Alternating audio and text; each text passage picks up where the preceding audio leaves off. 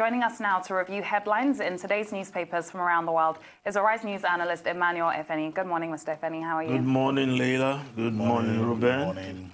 It's May Day, a quiet one at that. Yes. But Happy Workers' Day all the same. Because of social distancing. Sure, maybe we cannot congregate. The workers will also do virtual celebration of Workers' Day. Yeah, that's what Isaremu is recommending in his article today. Let's start with these day newspapers. COVID-19, with rising cases, federal government considers home treatment of patients, intensifies talks with hoteliers to use of facilities to expand bed spaces, malls use of military to secure isolation centers, says 113 health workers infected nationwide. 204 new cases push tally to 1,932 with 319 discharged, 58 dead.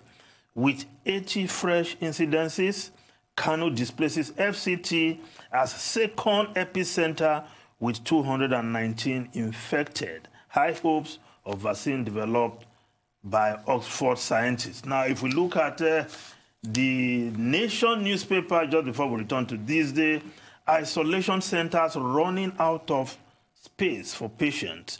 Government seeks home treatment. FCT renovates cemeteries. 113 health workers infected. US to give go-ahead for trial drugs. Yes, of course, we still have rising cases in Nigeria.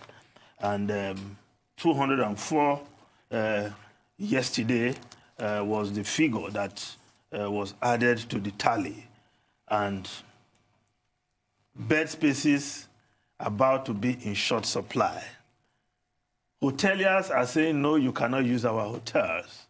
And I can understand in this climate where stigmatization is easy.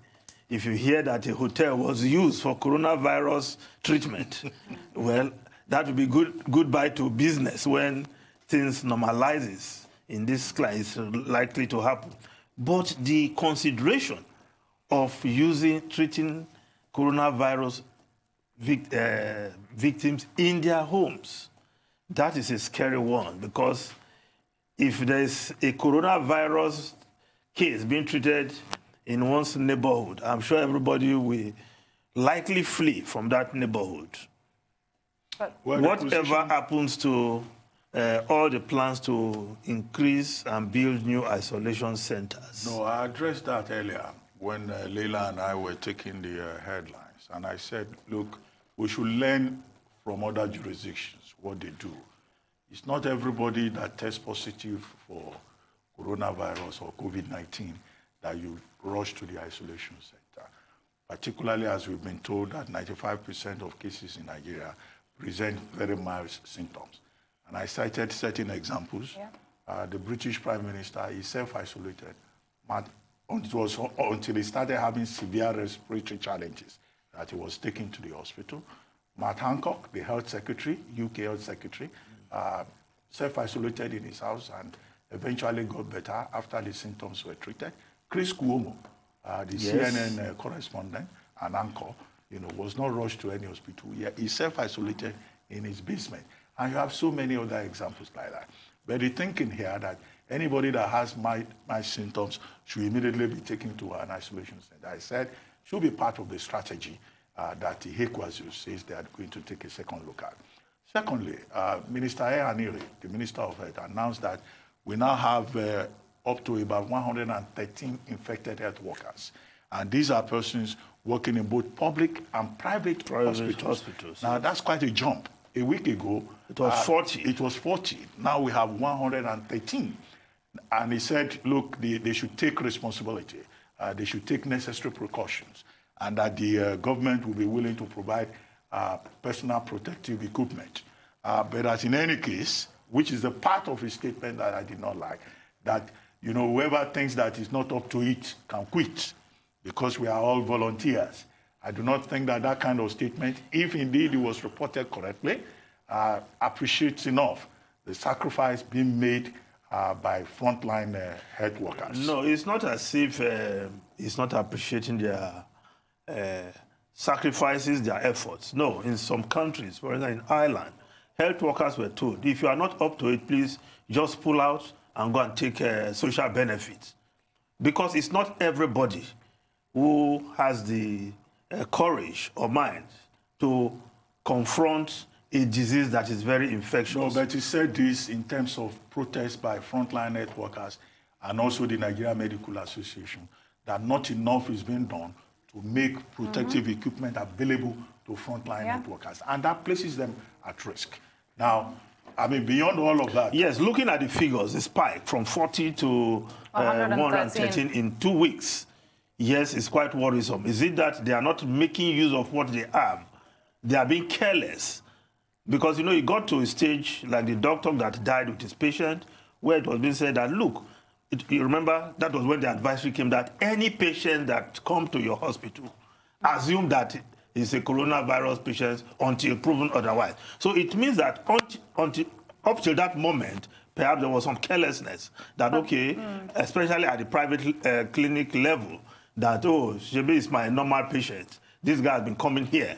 So I think until that advisory, there seemed to be some dropping of guards. Certainly, because the NMA are also saying, the NMA's figures that they are quoting is that 300 frontline health workers have been infected with coronavirus, but the Presidential Task Force is saying 113. So first of all, we don't even have clarity on the exact number of frontline healthcare workers that have been affected. And there is a mix of both public and private, whether they want to put more pressure on the private side, and it is more likely that we do have more doctors from private facilities, given the fact that they aren't actually trained to treat infectious disease. But we've had this problem. Recall the NMA president was on this program. How many doctors, health personnel died of Lassa fever infections? 130 mentioned over a certain period, which means we've been also very careless in our health facilities, both federal and private, in dealing with infectious disease.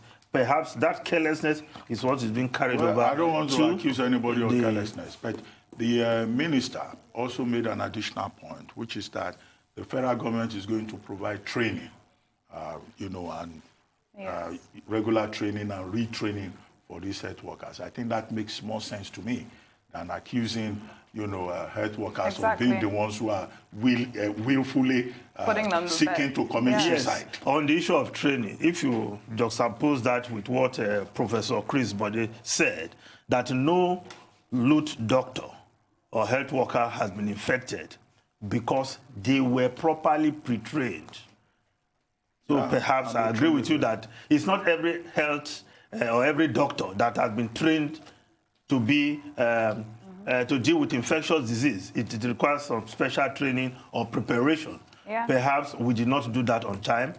Places where that was done, like in the case of LUT, and they are at least praising themselves that they did that, and as such, no doctor or health worker has been infected.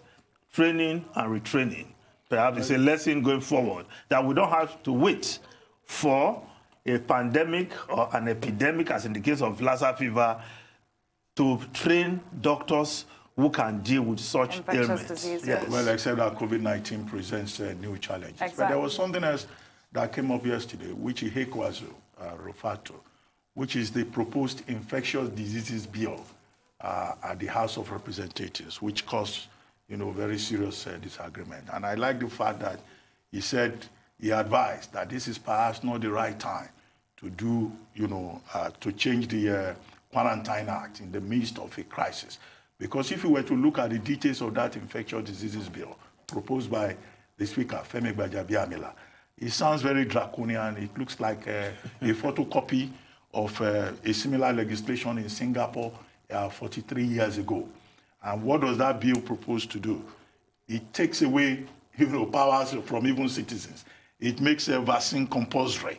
And it has so many provisions, you know, that are dictatorial, that even places, you know, the NCDC Director General almost at the level of a dictator. And the question is, was the NCC not carried along? Because you recall that members of the House of Reps kicked that they will need to study the proposed bill, because there was an attempt to rush it through.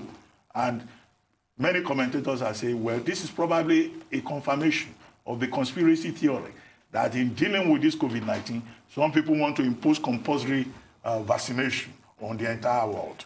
But it's curious, however, you know, that even the NCDC Director General himself is advising caution. And I think that it's not a bill that should be rushed through cautious. Yes.